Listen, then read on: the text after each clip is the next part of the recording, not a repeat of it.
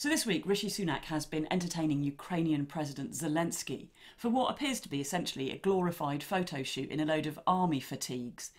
What, of course, has happened in the meantime is that he's promised him a stack more very serious weapons to support him in his war effort.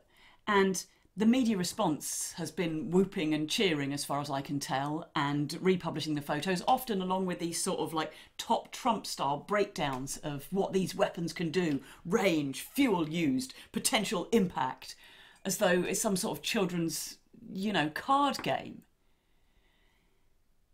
What the media is not talking about is things like the fact that we're now at about £5 billion worth of weapons that we've given to Ukraine. That's enough to fund half of a 15% NHS pay rise across the board. And in fact, let's dig in a little bit further. It's actually much more than that we could do with 5 billion, because 81% of NHS pay rises actually comes straight back into our economy, right? We suddenly need to spend less in the NHS hiring agency staff to cover gaps.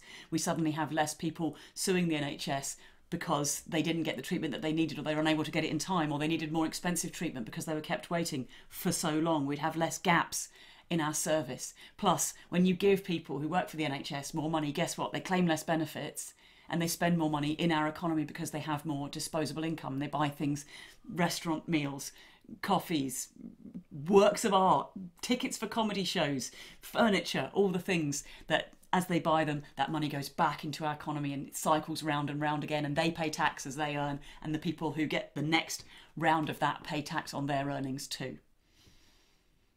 So in actual fact, we could probably use this money to fund NHS pay rises at 15% for several years when you look at the facts of it.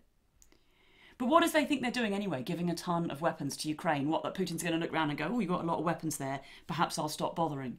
They're going to kill a load of Russian soldiers and Putin's going to go, oh no, I don't want any more Russians getting hurt. Nobody believes that that is really what's going on. The only way to end this war is to de-escalate and to start peace talks. And you can argue that Putin won't attend peace talks, but that's a pointless argument when there aren't any peace talks. We're not setting up peace talks, and we're not sat around a table for peace talks, and we're not asking Zelensky to attend peace talks. So whether Putin would or wouldn't show up is by the by. We need to set up those peace talks, and we need to tell Putin that we're going to listen to what he says. Not do all of it, not go along with it, but we're going to listen and try to negotiate one way or another, because that's the only way that war can end. The most frightening thing about all this, that again the media hasn't even touched on as far as I can see, is that as of last month, we've been sending Ukraine weapons that use depleted uranium. Now, you might recognise that term because that is the material which is widely credited with having caused what we call Gulf War syndrome. Thousands of soldiers coming back from the war in Iraq with mysterious and unexplained medical conditions. And the US government did some research about it, and they decided, with the research that they'd funded, that there definitely wasn't a problem and everything was fine. But the British Medical Journal is not so sure, and in particular they believe that there might be lots of people in Iraq who are now experiencing increased rates of cancer and birth defects because of ongoing environmental exposure to depleted uranium. Incidentally, don't be fooled by the word depleted. It's about 40% less radioactive than normal uranium. You know, normal uranium, like you'd have sitting around in your house in a potpourri bowl or something. Of course you wouldn't. You know that uranium is incredibly dangerous. And 40% less radioactive. I mean, I'm sorry, but that's like smoking Marlboro Lights and thinking that it's not going to be bad for your health. No, it's still incredibly dangerous. And in fact, the US military themselves say that depleted uranium weapons should only be used against armoured vehicles and never against civilians. And they say as long as it's not ingested, it should be all right. But if you were to breathe it in or consume it some way, then that would be dangerous. But of course, when you drop weapons like this with radioactive isotopes in that last for years and years and years and years and years, it is inevitable that it gets into the food system, that it gets into the water supply, and that its impact goes on for generation after generation after generation. And I see Sunak and Zelensky wandering around posing for photographs and hugging each other and all this kind of stuff and trying to look cool.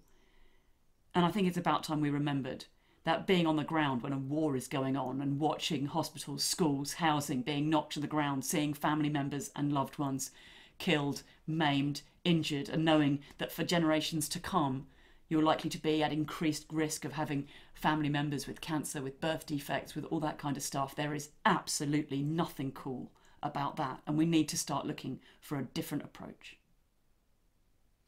See you next week. Increasingly, the mainstream media is terrible at informing the public of what is really going on.